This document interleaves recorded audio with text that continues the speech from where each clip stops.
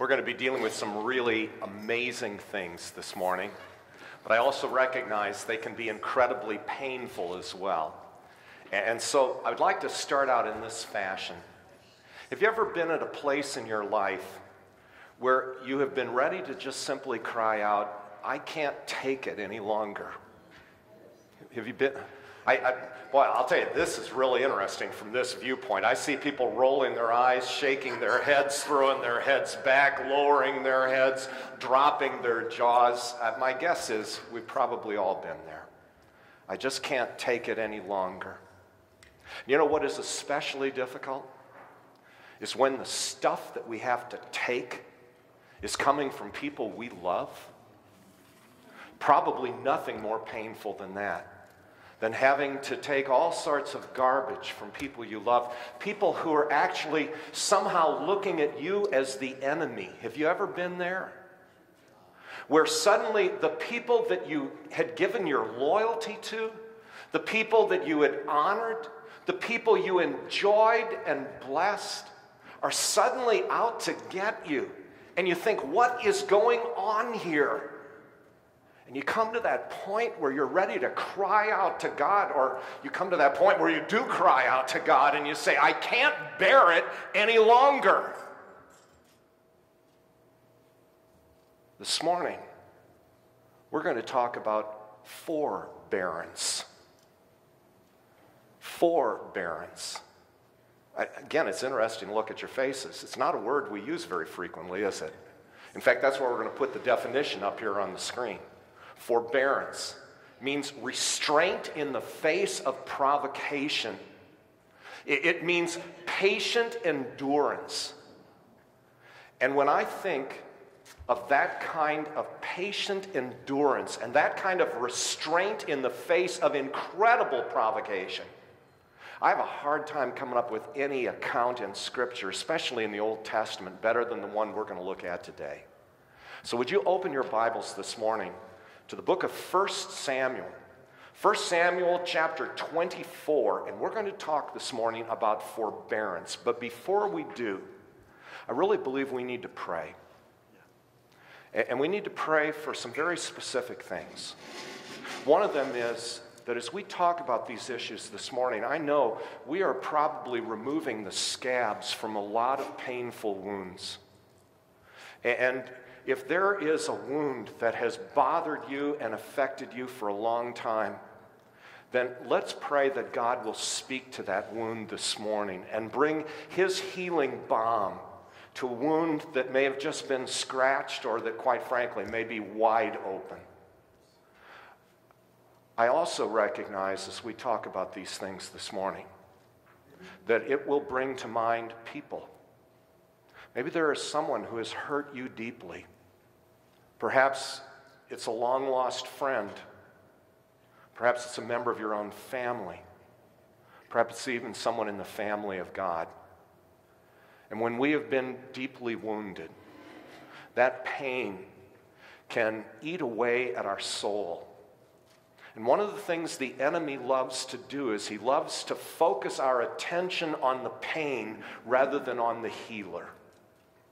And so this morning, we're going to ask God that He thwart the plans of the enemy to focus on our pain and instead to look to Him who brings healing and hope, and that is our Lord Jesus Christ. So let's come before Him in prayer, and then let's look at this story, okay? Father, You know us. You know us inside and out. You know the secret needs of our lives, the inner cries that come from our lips and from our souls, even in the darkest night. You know our pain. You know our suffering. You know the issues that we are each struggling with. And so we pray this morning, Lord, that You would bring Your healing balm into our lives. In those areas where we are deeply hurt, where we have been greatly wounded, may Your Holy Spirit minister to us at the very deepest levels to bring hope and joy, peace and healing, even in the face of opposition. Lord, as you also bring to mind people in our lives, individuals who may have hurt us, who may still be hurting us, individuals who seem to have made it their life goal to make our lives miserable. Lord, may we concentrate not on the misery, but instead concentrate on you, who bore our sins and our diseases, our hurts and our wounds. May we find strength not in rehearsing the wrongs, but rather in looking to him who is pure and holy and good, Jesus our Savior. Speak to our hearts now this morning, Lord, and speak to us in a way that will bring great peace and remarkable healing. We ask it in Jesus' name. Amen. Okay, now let's talk about the fun stuff. We've scratched the wounds, removed the scabs, but now here's the rest of the story. 1 Samuel chapter 24. You recall, if you were with us last week, we took a look at that great account of David going up against Goliath. But we've just skipped a bunch of chapters, and I'd like to kind of give you a quick overview of what happened then in chapters 18, 19, 20, 21, 22, and 23. The answer is, King Saul did everything he possibly could to bring David down. The hero of Israel, the one who pulled Saul's bacon out of the fire, has now become Saul's enemy. He throws spears at him. He hires hitmen to take him out. He gets his own son, David's best friend, and says, "Why don't you bring him down?" He tries to arrange for the Philistines to kill him. Saul does everything to destroy David. No one can look at the scriptures and say, the great heroes of the Bible just don't understand what life is really like. Because no matter what you or I may have gone through in our lives, I doubt very seriously that we can hold a candle to what David had to endure. He lived as a hunted man. And I mean, he started out so well. He started out the hero. He was, may I use the phrase? He was a rock star. After that slingshot with Goliath, I mean, that's what he was. They even sang songs about him. We don't know the melodies. We do know the lyrics. They've been passed down for 3,000 years. Saul has slain his thousands, but David his tens of thousands. All of the young women in Israel were in love with David. If they had had mass-produced posters back in those days, David's poster would have been up in the room of every teenager in Israel, because this guy, he truly was a rock star. He was even offered the hand of the king's daughter. But there was a catch, and the catch is Saul figured in this way he could get David killed on the field of battle. Finally, it became so horrible.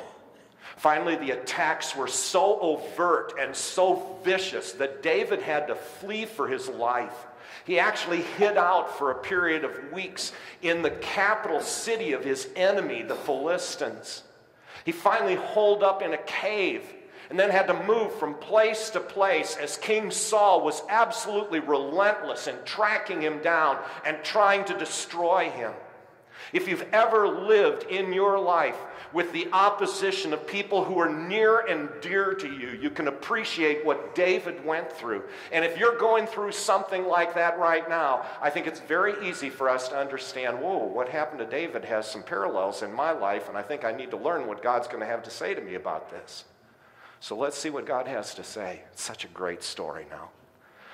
I mean, it is filled with profound spiritual truth. But it's also one of the funniest things you will read in 1 Samuel. Here's what we read, chapter 24 of 1 Samuel. This is what the author writes. He says, "After Saul returned from pursuing the Philistines, he was told, 'David is in the desert of En-Gedi.' So Saul took 3,000 able young men from all Israel and set out to look for David and his men near the crags of the wild goats." It's interesting what we don't hear here. Saul had been fighting the Philistines. We have no idea who won. Because frankly, that is not what was on Saul's mind. Saul's mind was not attracted to fighting the enemy. His mind was attracted to fighting David. Saul's concern was not with dealing with the opposition, with the adversary. His desire was to bring down one of his own. And David is now hiding out in the crags of the wild goats at En-Gedi. Do you know En-Gedi is still there today? It's a fascinating place. It is located just to the west of the Dead Sea, the lowest spot on the face of the globe. It is in an incredibly barren wilderness. But En-Gedi stands out because there's a canyon and a series of streams, caves everywhere. It is lush, it is beautiful, it is a great place to hide out. If David still had his full complement of men that are mentioned earlier in 1 Samuel, then there were about 600 of them holed up in the hills at En-Gedi. Saul outnumbered him 5-1, and David is hiding from the king who desires to bring him down. Then we read this, and I just love this. If I may say, talk about being caught with your pants down.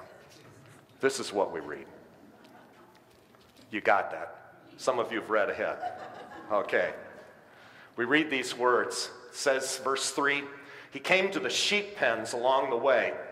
A cave was there, and Saul went in to relieve himself. David and his men were far back in the cave. The men said, "This is the day the Lord spoke of when he said to you, 'I will give your enemy into your hands for you to deal with as you wish.'" Then David crept up unnoticed and cut off the corner of Saul's robe. Can't you just picture this? David and his men are hiding out from 3,000 of Saul's crack troops. They're back in the cave, and all of a sudden, out of the blue, in the middle of nowhere, in walks the king all by himself. It's time for a bathroom break. And he has just spotted a perfect rest stop. It's in the midst of beautiful flowing streams. In fact, there is one cave that has been pointed to for many years as the possible cave where David and his men hid out. It's no longer a cave. An earthquake hundreds of years ago destroyed it. But of all the caves at En-Gedi, it is the one that is large enough to have held David's 600 men. Giant cave. And a stream and a waterfall flow right through the middle of it. Can't you just picture Saul going into a place like that and thinking, phew, it's good to get away from those 3,000 guys and be myself here. You know, did I bring a book with me to read for a little bit? You know, Saul wants to just rest and relax, wants to chill, wants to relieve himself. And he has no clue that hiding back in the shadows, 600 of David's crack troops and the very man he has sought to kill. David's men say, this is the day that God spoke of. And if you're asking yourself, where in the scripture does it ever say that God spoke to David and told him he's going to get to do whatever he pleases to King Saul? The answer is it's not in there. My guess is David's men were making this one up. They knew that David was going to be king. They knew that God had anointed him as such. They knew that the prophet and priest Samuel had anointed him with oil as Israel's future king. But there is nowhere in Scripture where God tells David, go do what you want. David's men are egging him on.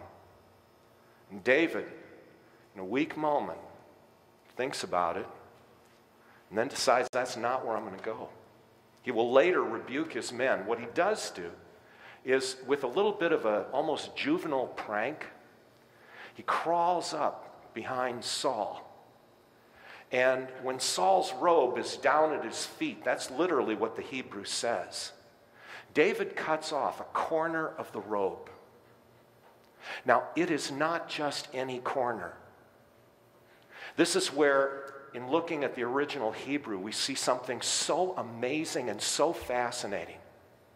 David cuts off the kanaf, that's the Hebrew word, the kanaf, one of 4 wings or corners on every male Israelite's robe.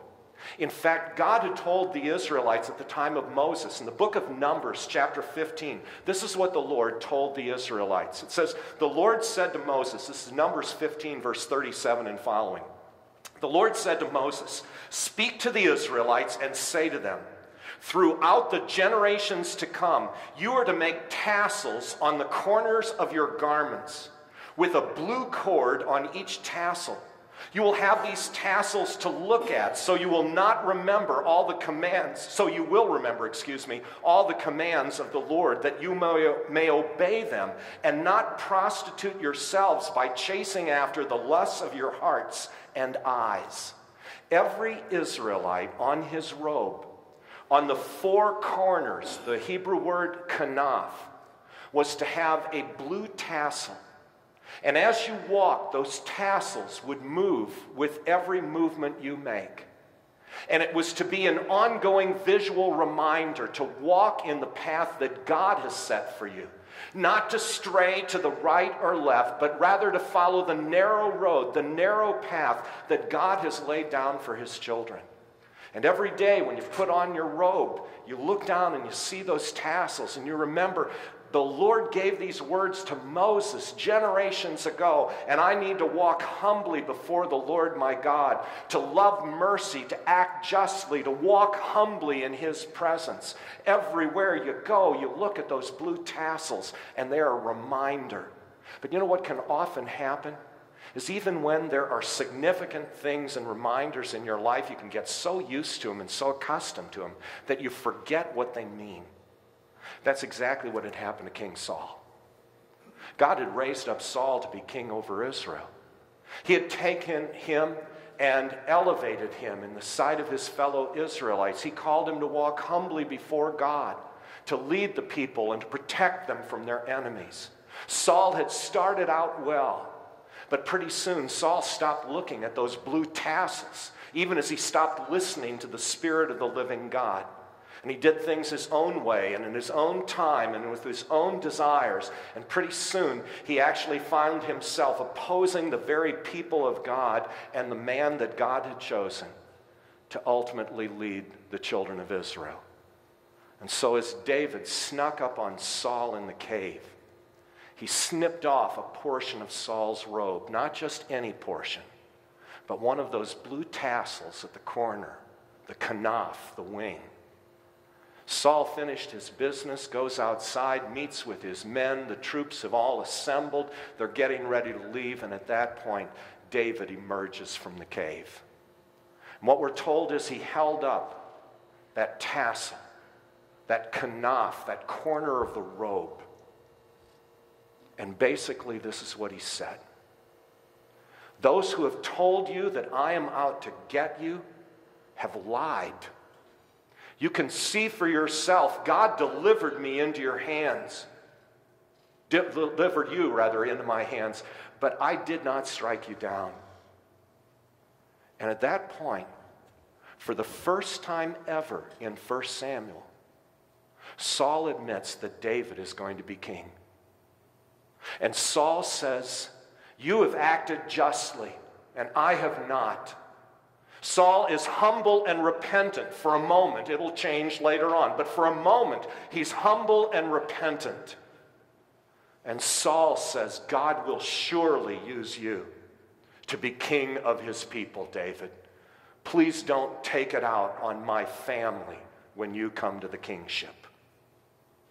Maybe you ask yourself, well, why did Saul suddenly change? I mean, read 1 Samuel chapters 18, 19, 20, 21, 22, 23. Saul was absolutely persistent and relentless in trying to kill David, to hunt him down, to make his life miserable. Why does one little cut from the robe suddenly hit home in Saul's life? Now, maybe it's because Saul realized he could have been dead as the proverbial doornail back there in the cave if David had killed him. But maybe it was something else. You see, elsewhere in 1 Samuel. 1 Samuel chapter 15, yes, verses 27 and 28. We read these words. Saul, many months earlier, had disobeyed God, and the prophet Samuel had come to him and said, "The Lord desires obedience over sacrifice." It's not a matter of going through the motions, King Saul. It's a matter of listening to God and doing what God tells you to do. And Saul finally admits, I've been disobedient. I was more desirous of what people thought of me than I was of what God thought of me.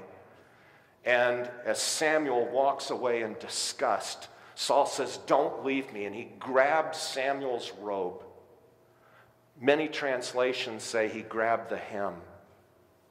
But the Hebrew word is kanaf. He grabbed the wing of Samuel's robe where the tassel was, and he tore it. And Samuel looked at Saul and said, "God has torn the kingdom away from you, and it will go to another whom God has anointed and raised up." I personally believe that is why a single action by David in the cave that almost seems prankish by nature had such a powerful impact on King Saul. Because you see, it was more than just the realization that David could have killed him. It was God revealing something that David probably did not know, but Saul knew full well. And that is, God had prophetically spoken into Saul's life and said, the kingship is going to be taken away from you because of your disobedience. And for the first time ever, Saul admits it and says, that's true. Because you see, when God's people do God's thing, God's way, God often moves in ways that we would never have imagined possible. And that is at the heart of forbearance. You see, the Lord calls his children to behave in a way that is absolutely consistent with his character, not our own. To not imitate the ways of the world, but rather to walk humbly before the Lord our God. And when we do, incredible things happen. So let's explore that now in the time that we have remaining. Two fundamental truths from 1 Samuel 24, and for that matter, from Genesis to Revelation. Two fundamental truths that affect everything in our lives and everything we do, and that speak so powerfully, especially in those times in our lives when we're ready to say, I can't bear it anymore. Truth number one, we're going to put it right up here on the screen. Belief begets behavior. And by that I mean this. When we believe in the living God, when we understand that God is God, that he is greater than any of the issues in our lives, greater than any of the struggles that we go through, when we understand that his love for us is greater than the opposition of the enemy, when we understand and comprehend and internalize the truth that God so loved the world he gave his one and only Son, that God so loved me, that he was willing to take all of the punishment, all of the pain, all of the abuse that I should have deserved and willingly bore that on a cross, then that changes everything. And all of a sudden that belief begets behavior. Because you see, the Christian faith is more than simply knowing the gospel truth. It's knowing the gospel truth. It's one thing to be able to recite John 3:16, for God so loved the world that he gave his one and only Son.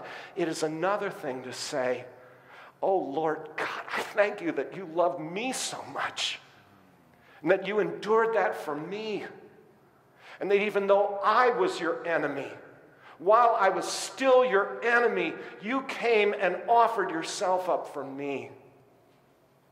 And when my enemies come up against me, as painful as that is, it doesn't begin to compare with the agony my Lord Jesus endured for me. And therefore, that changes everything, because that belief begets behavior. Here is what the scripture says in 1 John. 1 John chapter 2. In fact, can you read that from back there? 1 Peter. Or 1 Peter, I'm sorry. Yeah, thank you. Another one of the disciples. Different book. But they're both really good. Anyway, 1 Peter chapter 2. If you can read that, would you read it with me? When they hurled their insults at him, he did not retaliate. When he suffered, he made no threats. Instead, he entrusted himself to him who judges justly. Listen to these words in their context. This is what John writes. He said, John, not Peter. Peter, not John. Thank you. I actually did get an extra hour of sleep last night. Thank you for keeping me on track, though. I truly do appreciate that. I don't know where John's coming from, but anyway, here's what Peter says.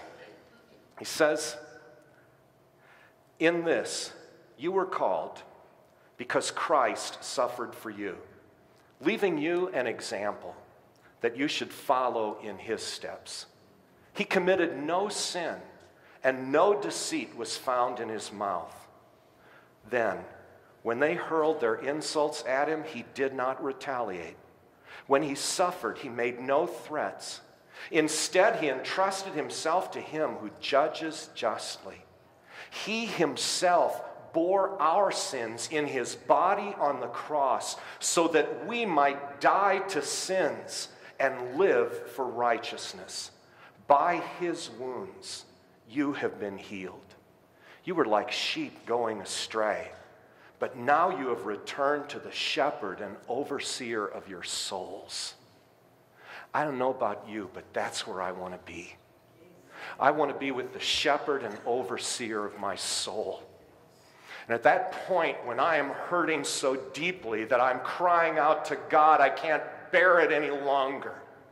I want my attention focused not on my pain, but on my Lord's love. I want my attention focused not on the opposition. I want my attention focused on the God who delivers his children, who keeps his word, who will bring to fulfillment everything that he has promised. That's what David understood. Now, please note, David was not foolish. You know, many times the enemy loves to turn this around. And he'll say, well, are they coming after you and making your life miserable? Well, you deserve it. And, you know, if you're a really follower of Jesus, you just take it and let them hit you as much as they desire. That's not what David did. David fled. David tried to deal with it for a time, but finally it became so obvious, he got out of there. He went into the cave. He hid. But at no time did David allow the pain of his life to take his eyes off the living God. And so even when Saul came into the cave, don't you just love those coincidences? There are no coincidences with God. We've said it before. The word coincidence is not found anywhere in the Bible. But even when Saul came into the cave, David looked to the Lord rather than to his pain. He cut off the kanaf, the wing, the tassel. Probably had no idea how powerfully that would speak to King Saul. He behaved honorably. And that leads us to the second truth. Truth number one, belief begets behavior. Truth number two, blessing brings benefits. Blessing brings benefits. What does David do? He actually blesses Saul. He holds him accountable. He says, King Saul, you can take a look at what's gone on here and everyone can see the truth. I am not coming after you. I am not your enemy. But Saul also blesses the king.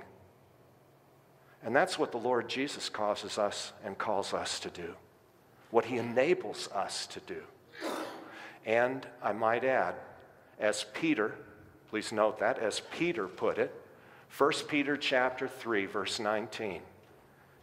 He says, again, feel free to read with me, do not repay evil with evil or insult with insult. On the contrary, repay evil with blessing, because to this you were called, so that you may inherit a blessing. And isn't that exactly what happened to David? He didn't return evil for evil. He didn't try to one-up Saul on the insult meter. Instead, he blessed. And in the end, he received a blessing. And the blessing was everything God had promised came through. Everything the Lord had said was true. Everything God said he would do, he did. Everything God offered to David, he fulfilled. Everything the enemy took away, God restored. Everything the enemy sought to destroy by death, God brought new life to it. And that's what God does.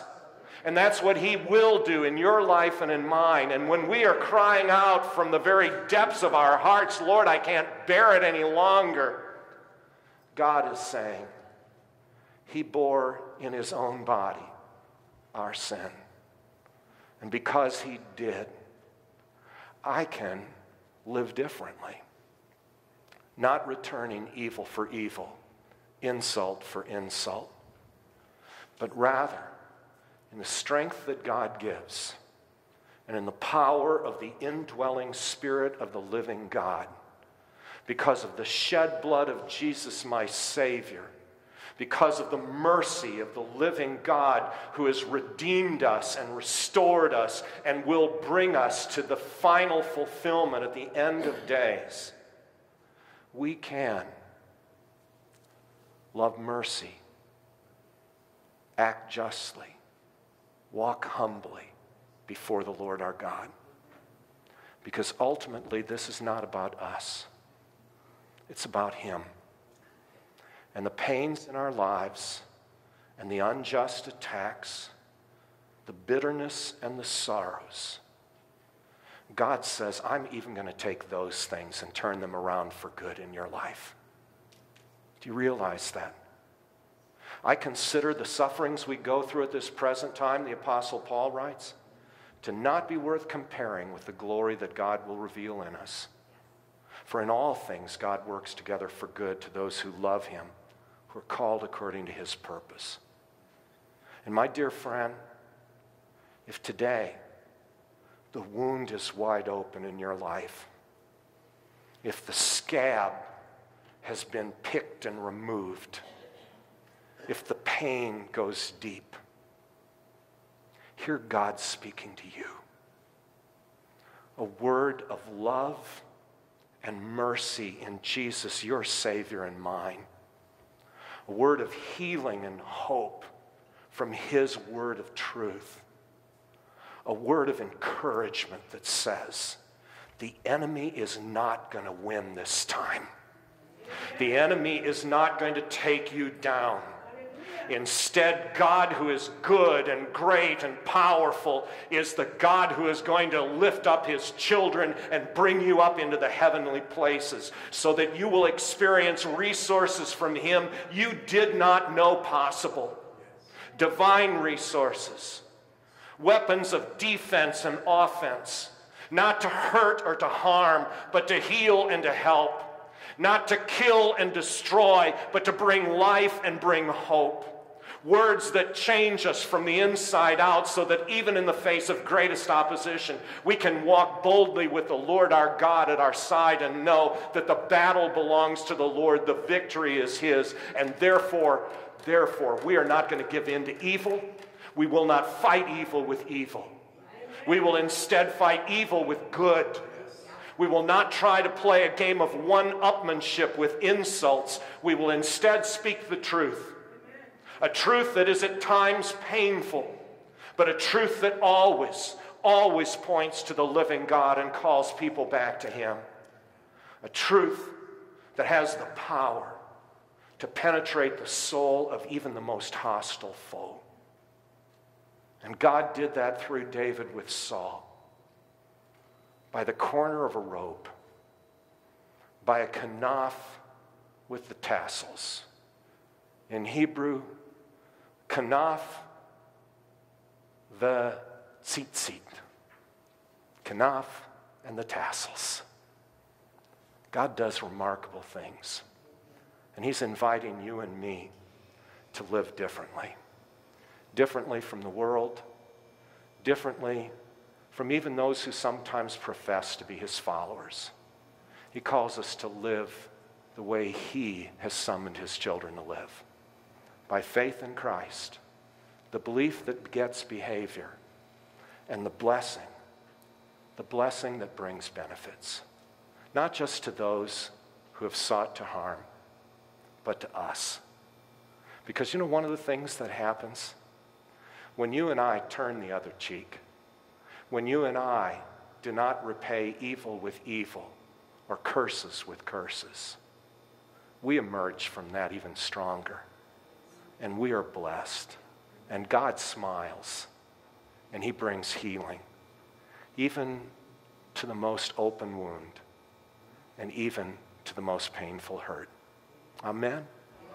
Amen. Amen. Let's pray. Lord God, we are in absolute awe of you. We're in awe of your word because your word is true and it speaks in such mighty ways to our hearts and our souls. But above all else, Lord, we are in awe of you, your goodness, your mercy, your holiness, your awesome power. Oh Lord, as you have shown such incredible love to each of us and given healing and hope through Jesus our Savior, may we receive that with faith and with joy and with confidence. May we also act on that, Lord. The belief that truly does beget behavior, and the blessing that truly does bring benefits to others and to us, to the glory of your name. Amen.